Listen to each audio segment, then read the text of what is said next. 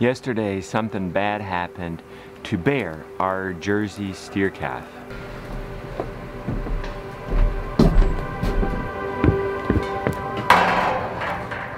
He's right inside there. In a second, we're gonna open that up and check on him and see how he did overnight. Yesterday, when I was bringing in the cows to gather the calves, it was going pretty smooth. Going really peaceful. Brook there, sounding good. Cows going in, and nobody's here to see. I've had guests the last several days, and never did it go this smooth. Come on, guys. Way to make me look like a real cowboy when nobody's around. Then something different happened. Aunt Flossie, our newest milk cow, went in the stall with the calves. That stall. Ah. I wish Flossie wouldn't have went in there with the calves. I went in there to get her out, and then it happened. Oh, don't, hey. Then I couldn't believe what I saw. Holy snap. Holy smokes. Bear had broke off his horn, and I didn't know what to do. I didn't know about this, so I went and found Rebecca. So what was your first reaction when I came to you and told you Bear had broken off his horn? Well, I knew that it was okay, that it wasn't a life-threatening issue. We talked to Mr. Google Pants. Well, you already knew that. You already knew, yeah. And I didn't know this, but you already knew that it's a bloody, it's very non-life-threatening situation. Yeah, and like that it happens sometimes. It's not super common, but it can happen. And because I will admit, I thought maybe this is an emergency.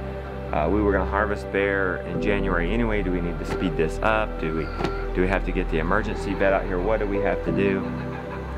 So I was super relieved. Rebecca and our friends, the Haulers, helped us treat this horn. We got him inside the stanchion to encourage the bleeding to stop. We put some cayenne pepper over the wound. That worked. The ladies took a nice warm rag and wiped the blood off the side of his face. And by that time, you know, at first he was kind of like, you saw it in the video, you know, he was kind of like clearly in pain. But this wasn't long after, maybe 30-ish minutes, and he was already calm and acting normal. And actually, I think enjoying the warm rag bath. I think it was like his mother licking him. Now, let's check on him. Let's see how he's doing. There's Aunt Nellie. How you doing, Bear? You okay? You okay, buddy?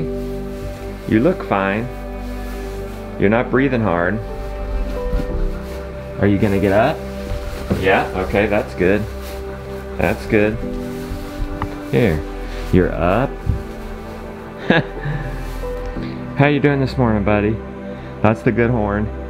That's the bad horn. It got knocked sideways. You okay? You seem okay. You're a tough one. You cows are tougher than we think, aren't you? Huh? You like this? You like this neck rub? You like that? I was so worried for you, buddy. I'm glad you're alright. I like you. I like you. Okay? So, gosh, you get attached to these animals. Especially the big, fuzzy ones. At first I had thought that maybe Aunt Flossie had hurt him. But looking back at the footage, yeah, she cornered him, was hurting them out, but when he escaped, he actually caught his head on her. It wasn't like she rammed into the side of his head and broke his horn like I thought at first. So I'm feeling pretty good about that. I think going forward, lesson learned is I'm gonna have to take extra care not to let her get in these stalls. We'll do that this afternoon.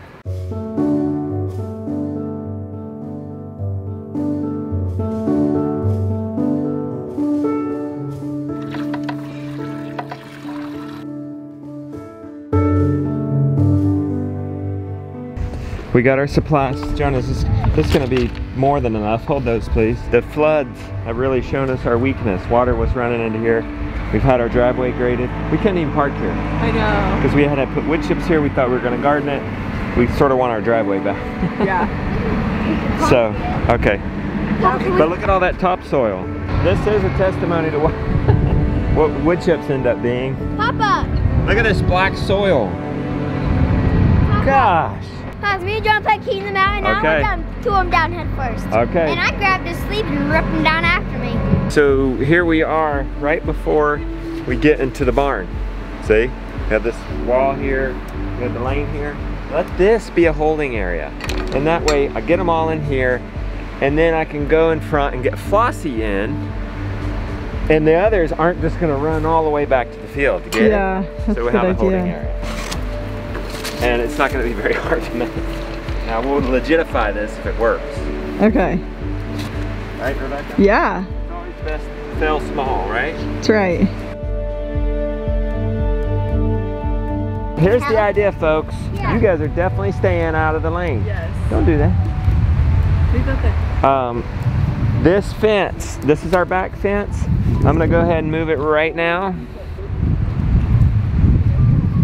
Now, we're gonna herd them into this area and then shut this off, okay? What are our chances? What? We're like This- 95%. 95%, okay. See the formation? Top of the pecking order to the bottom. Nellie, where are you going, honey? This is not good. I don't want her to leave. Okay, come on. No, where are y'all going? Hey, let's go. Jonah, bring your rod. Jonah could bring up the rear. We're just talking about the more timid cows, and I'll go herd the more bold cows. You're gonna bring up the rear, okay? No cows behind me. No cows will come behind. You're more important than this job, so if you get scared at any moment, just jump out of the lane. If I have Jonah, wait a minute. If I have Jonah, I don't know if I need this back fence. Jonah's my back fence.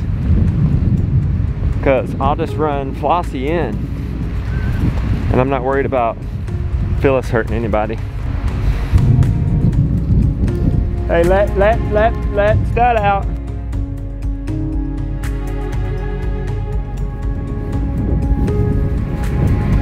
That was easy. No, yeah, shut it, Jonah. Shut it, because I do need to come back out there.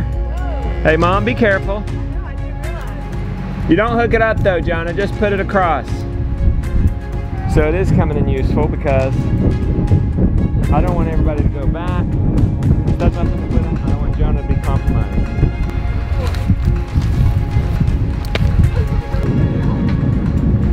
Hey, well, I'm gonna get her in the stanchion for that. Come on, we'll pet her. Good girl, look at that. Mom, come pet her. How's it feeling, Bear? How's it feeling?